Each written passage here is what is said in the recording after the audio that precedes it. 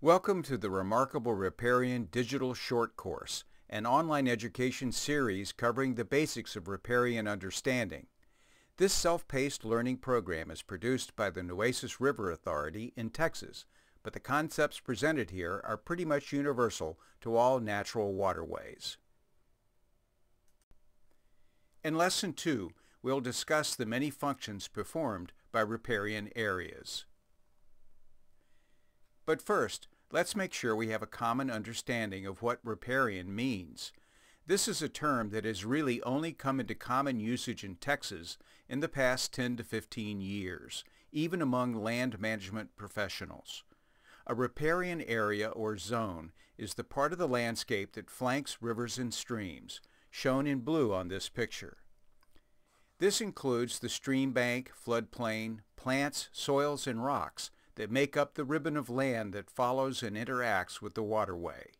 Areas adjoining lakes, reservoirs, and wetlands also are considered riparian, but this short course will focus mainly on rivers and streams. One of the main functions of the riparian area is to dissipate the energy of floodwaters. The vegetation and woody debris found in and along streams and in the floodplain help slow floodwaters down. This allows sediments such as sand, mud, and silt to be captured by vegetation. A stream's meander or crookedness also helps slow the water down, as explained in Lesson 1. Riparian vegetation, large wood, and rocks can help to trap sediments and hold them in the stream banks. Flood mud is full of organic matter, which makes it extra absorbent. Where these sediments have been trapped and stabilized, riverbanks store water like a sponge. After the flood subsides, the water stored in the banks is released slowly into the channel. This helps keep creeks and rivers flowing long after it rains. It also provides a continuous source of recharge for aquifers. Over time, larger and stronger vegetation develops.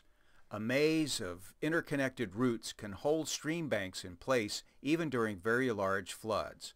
Without this structure, banks can be swept away and river channels can be moved around even by small floods. Erosion and deposition are natural forces that balance each other. Responding to changes, rivers can take material through erosion from one bank and deposit it downstream.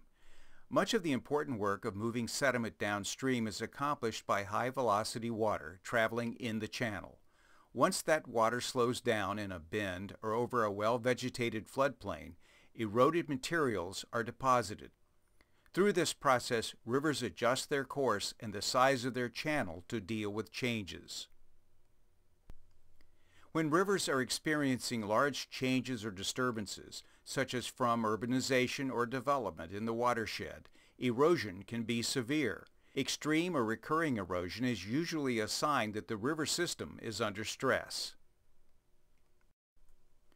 As we've seen, riparian areas have a lot of jobs to do, from filtering and storing water to building up fertile floodplains and controlling erosion. They catch the water and hold it on the land. They turn watersheds into water catchment areas. Amazingly, riparian areas amount to only about 1% of the landscape, but they do the lion's share of the work managing our waterways. The tiny blue lines on this map represent creeks and rivers in riparian areas. We have a lot to thank them for, whether we realize it or not. But riparian areas can only perform all these functions if they are healthy. As we discussed in Lesson 1, many well-meaning land managers unintentionally damage riparian areas, reducing their ability to function. It can be tricky to know whether your riparian area is healthy because they don't all look the same. They can be covered mostly in grasses or mostly trees. They can have steep banks or gentle slopes. But what they all have in common is proper vegetation and physical structure to allow them to do their important job.